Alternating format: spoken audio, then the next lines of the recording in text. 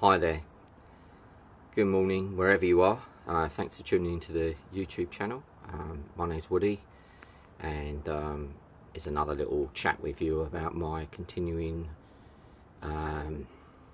ongoing battle with prostate cancer. In case you don't know me, I was diagnosed 3 years ago at the age of 55 with stage 4 prostate cancer, which had spread to many parts of my body. Since then I was on hormone treatment, which has really worked, and got rid of most of the cancer. And then recently it started to return. So here I am now, live, waiting for my last transfer into hospital, where I'm going to have my last radiotherapy session. So I've had, this will be number 6. It's intense radiotherapy into 3 places of my body, which is fine, and I can't wait for it to be over, to be honest. It's been a bit of a struggle because I've got some issues with my back, which means from the damage done by the cancer previously, I find it really difficult to lay flat without being in a lot of pain. So last week was the worst one, so I'm hoping today it can't be any worse than that.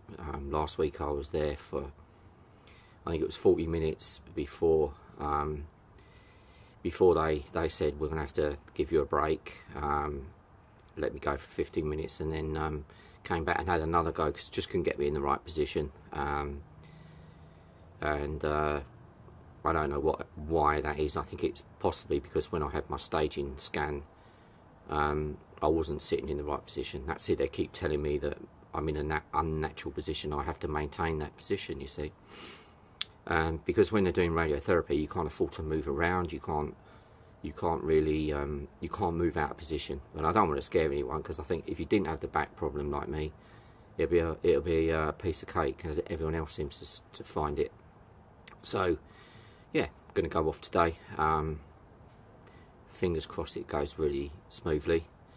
I was wondering what to talk about today, and someone put a little comment on here about when they do their radiotherapy, they imagine themselves fishing, and I thought that was something that was that I could expand more on. That's really helpful, because in my case last week, when I came out of the room after 40 minutes and it hadn't worked, and I hadn't started it, I started to think, what can I do to change my mindset here, because I was starting to get quite frustrated, not to say a little bit angry. I think I'm getting a bit angry with myself, but when you're in pain and things are not going right, you can turn to anger and all those sort of emotions, you know.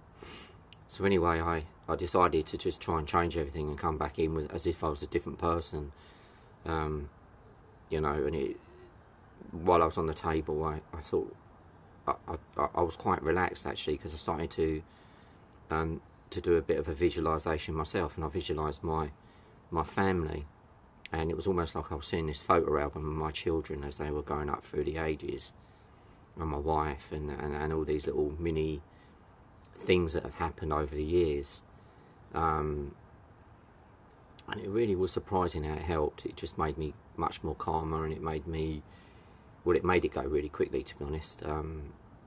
And I've been doing this sort of thing, this visualization technique before, but I'm gonna talk about a way that you can use a really interesting way of harnessing the power of the mind, because the mind is the thing that does this.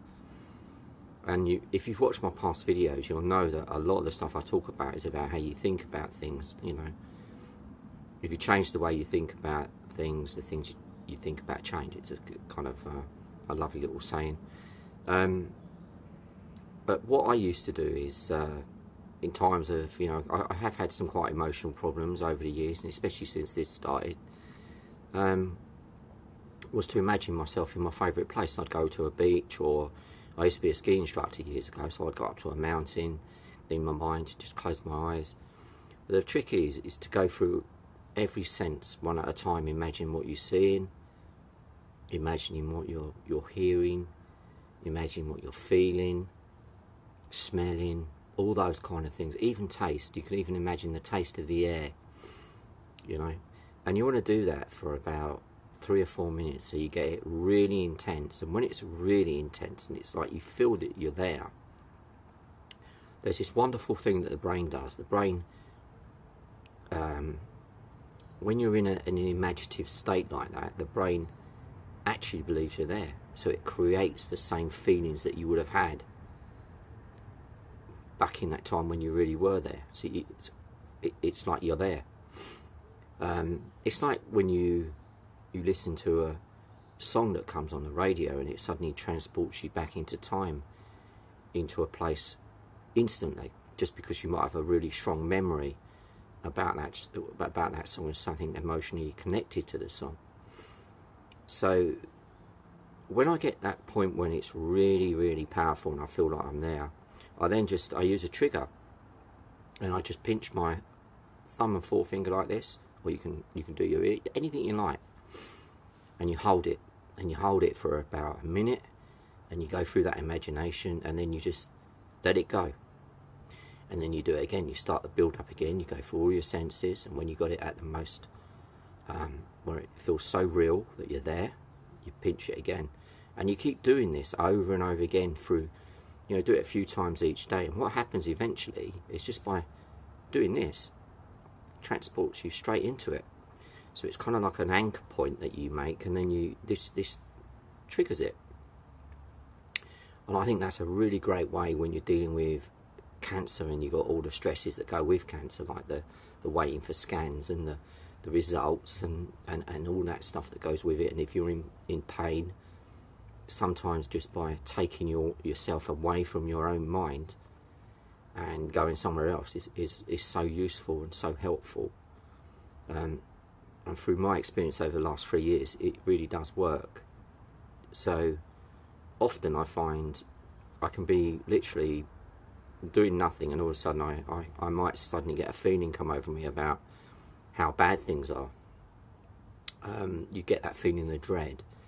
And that's basically cancer just often grabs your hand and drags you down this sort of horrible place in your mind that you don't want to be. But I've realised over the last 3 years that I have a choice to go, no, I don't want to go down that pathway. I don't want to walk with you through this doorway. I choose this doorway, and I want to go through another doorway, which is somewhere where I want to be. And this kind of visualisation works really fantastic. And I was actually doing a bit of research about this, and I come across this thing about a ski team. It's quite a long time ago. They used to in the sort of closed season, they used to practice sometimes on simulators, and what they would do is they would wire the skiers up with probes and things just to check what muscles they were using and how they were using them. And one of the guys was being wired up, and he wasn't on the machine yet, but the actual screen started showing a reaction, as if his muscles were starting to flex, as if he was skiing. And the guy said to him, what do you think about it? So I'm just thinking about the run I'm going to do, or the run I did yesterday. And they sort of realised that by just thinking about it, there was activating certain muscles. So there's this massive mind-body connection that I don't think people talk about it enough. I don't think doctors and, we need stuff sometimes that's out of the box. We don't just go along with everything. I think sometimes you've got to go into your imagination a lot more to get yourself out of dark places, and